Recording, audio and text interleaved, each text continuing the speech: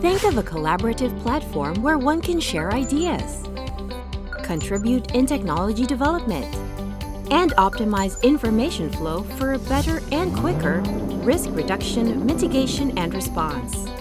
That is what GeoRiskPH is all about. The Geospatial Information Management and Analysis Project for Hazards and Risk Assessment in the Philippines, or GeoRiskPH. It is an integrated database system that collects and analyzes information for hazard and risk assessments to empower the national government, local government units, private institutions, individuals, and other government stakeholders to better prepare for the effects of natural hazards.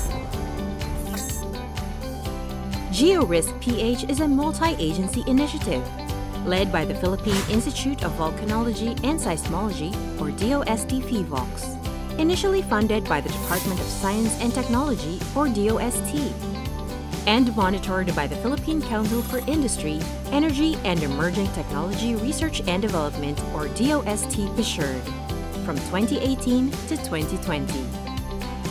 GeoRiskPH aims to be the foremost source of information for disaster risk reduction. To achieve this goal, GeoRiskPH has developed platforms and services to facilitate efficient data input and access.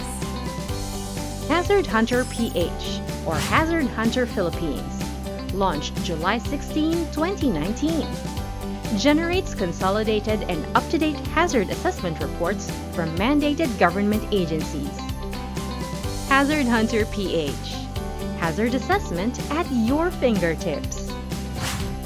GeoAnalyticsPH, launched November 15, 2019, generates summaries of hazards and risk analysis through visuals, population exposure, and elements at risk to natural hazards.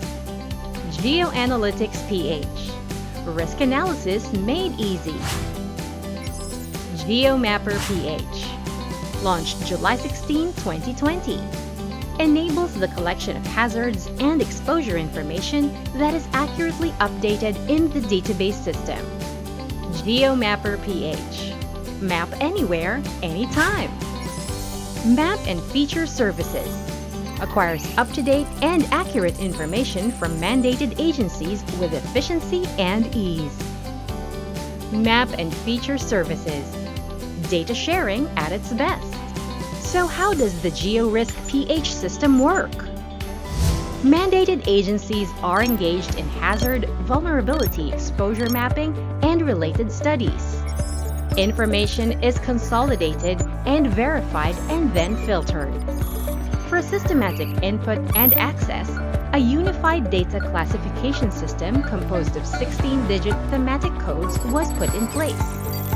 The data is then transmitted to the web and mobile applications and related platforms for easy access to the database system.